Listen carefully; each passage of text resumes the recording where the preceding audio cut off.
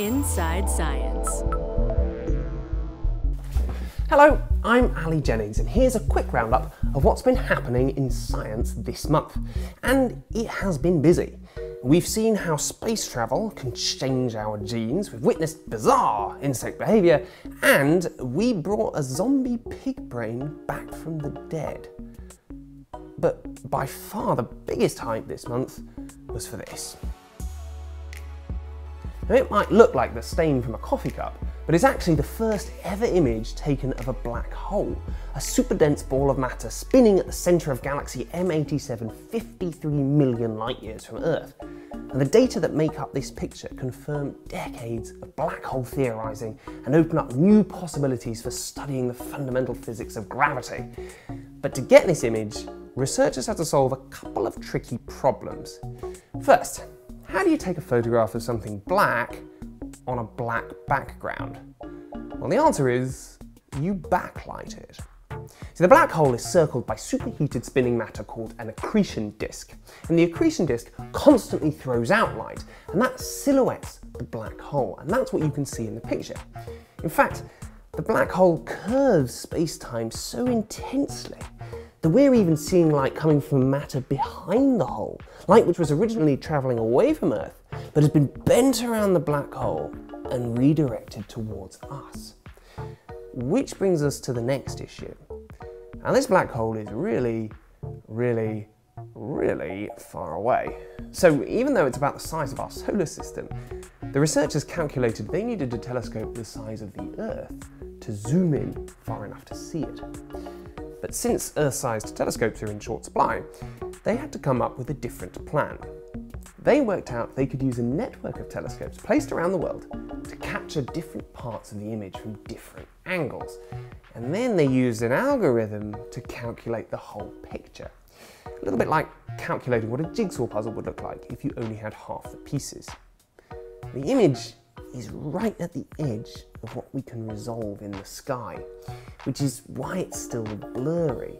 And the reason it's lopsided is because light from the side of the accretion disk that's spinning towards us is brighter than the side that's spinning away.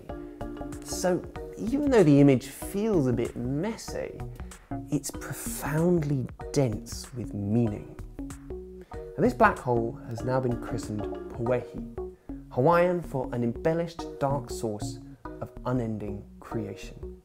And you can read more about Puehi in this article on the Inside Science website. Staying in space, but a little bit closer to home, NASA have shown for the first time how extended space travel changes the expression of an astronaut's genes compared to a genetically identical person on Earth. The study took two identical twins and they put one in the International Space Station for 340 days, whilst the other one stayed right here.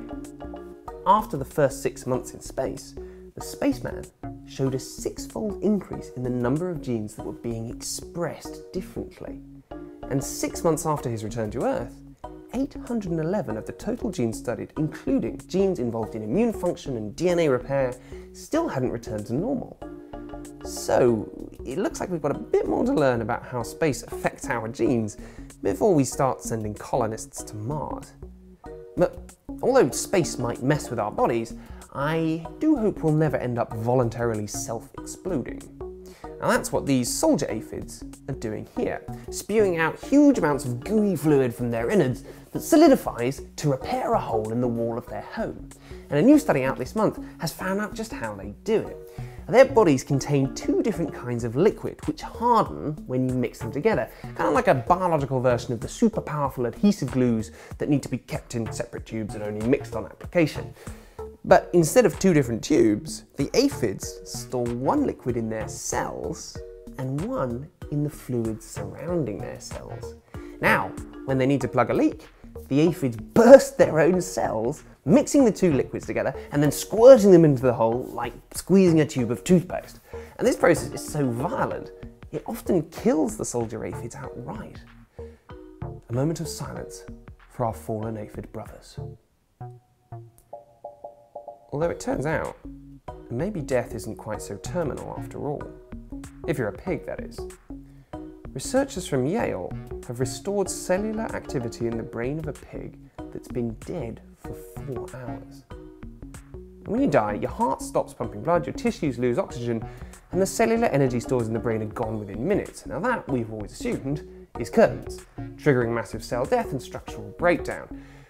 But these researchers designed a special blood substitute which they heated, oxygenated, filtered, and then pumped back into the brain through the carotid arteries. And when they looked at the tissues after 6 hours of treatment, the cells seemed fine, structurally, metabolically, even with some neuronal signaling intact.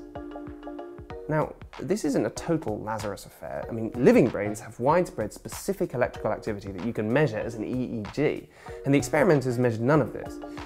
Although, that might be because the solution contained chemicals specifically to dampen this kind of activity. Were they alive? Were they dead? And this study challenges our whole notion of death. And that's about all we've got time for, I'm afraid. But rather than end on such a morbid note, I'd like to flag up the following discovery, perhaps the most earth-shattering of the whole video. It has been shown that cats can recognise their own names, although whether they care is a different matter. You can read more about that in this article on the Inside Science website. I've been Ali Jennings, thank you so much for watching, and I'll leave you with this fabulous image of the Southern Crab Nebula, released by NASA this month to celebrate the Hubble Space Telescope's 29th birthday. Goodbye.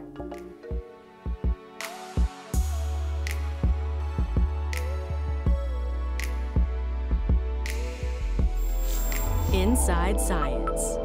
If you enjoyed this edition, follow us on the web and social media. Powered by the American Institute of Physics and a coalition of underwriters.